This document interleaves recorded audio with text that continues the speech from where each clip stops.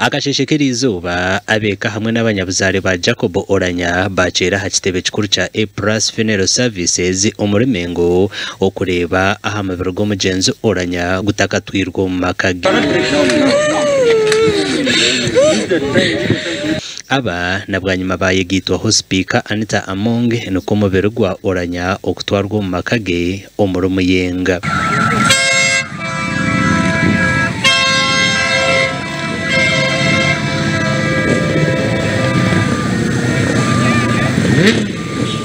Omubiri gwa Oulanyah kubagusya omumakage gwayakiirwa mu kitinisa ky'amaani obwe barukuzina ebizino by'enzarwa kandi nabwanyuma eshanduke n'okwekwasibwa ba polisi abagitwara omu mwanya y'abantu baba berundanire okongera kumucyurra.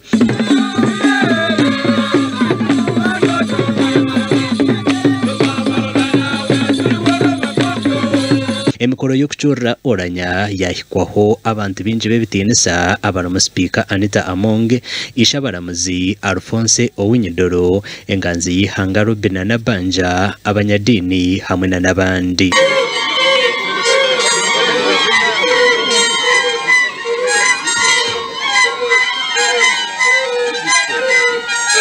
This is what he had told him he was going to do. Because the handouts do not help anybody to come out of power. That's the only message I've not talked about me. And therefore, I want to take this opportunity to thank all mourners, all those who contributed to his life. Speaker Anita Among yashoboranka oku omugenzi Oulanyah yaferiro muri Amerika kandi yaraganisa okubarukija kuhwera abana be.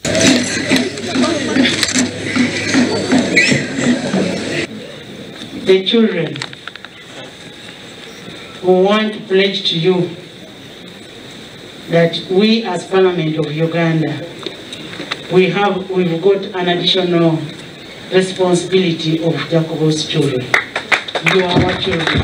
Among yayongera yashaba abanyishenjero okukoranka oku Oulanyah birena ngo batwaze mu ishenjero atakafire. We ishabaramuzi Alphonse Owinyidoro yashasha n'abana barukurenga umurigana abo Oulanyah birena ashashura school fees kandi yaraganisa okutandika h'ekibina ekiyayeta Oulanyah Education Fund okugumana bakwatiraho abana babire nashomesa. It is our vow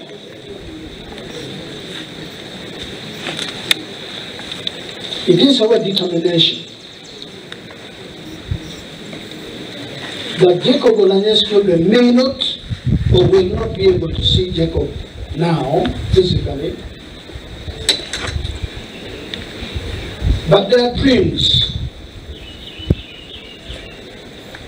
their pursuit of education will continue as if Jacob Oulanyah was alive.